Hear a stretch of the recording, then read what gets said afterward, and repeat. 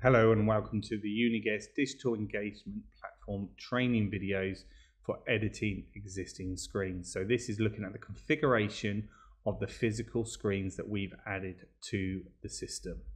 So to do this, we're going to come across to signage, and then we've got signage screens. So on my platform, I've got one screen called Training Room 1. I can see it's an LG WebOS screen. And if I scroll across, it will give me some more of the basic information, what app I'm using and which version. We can also see it's online. And what I want to do now is make some amendments to that screen. So if I come across and click on the three dotted lines, I can either request an update status. We're going to have a look at that in just a moment.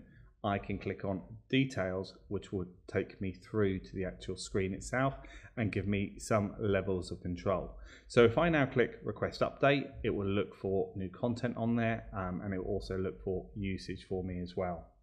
I can click on edit name and change the name of it, or I can actually change the type of room it's in as well. At the moment, it's playing its default schedule, but we can change that. And one of the reasons we might want to do this is it may be that we want to have multiple screens showing the same content.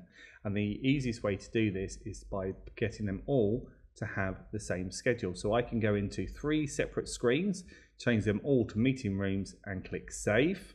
And it's asking, do I want to change it? Yes, I do. And now all I would need to do is push that content across and it will start playing the schedule that I've just told it to. So rotation, we can change the screen rotation of this physical screen from landscape to portrait or vice versa, but this is best done within the actual screen's menu itself. I've just changed the schedule, so I'm going to push content, or publish as it were, and that is now going to push the new content out to the screen. I can set the volume of the TV screen as well remotely. I can also display a message on the screen. So it may be that I want all staff in reception.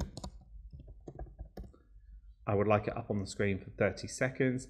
I can then click send message, and my screen now in the middle has on it the message for all staff to meet me. I can click upgrade application, and this will look for a new version of the software it's currently playing. And I can click on open preview.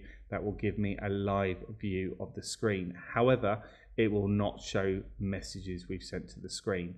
So on my actual screen, I've got my message all staff on reception, but it's not showing on this preview here. Once we're finished, we can simply just click on the X and that will take us back out. If I now go back to the 3 dotted lines, I can now go to manage, and this gives me some additional options, mainly repeating what we've just seen within details. So I can upgrade the application, I can push the configuration out to it, I can change the rotation, I can refresh my screen, and I can change the name.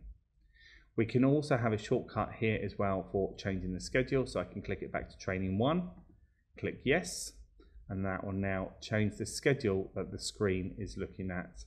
I can also move my screen, especially if you've got multiple sites. I can now move this screen from the current host or current building over to a new building, and of course I can delete it off the system as well. I hope that this helps.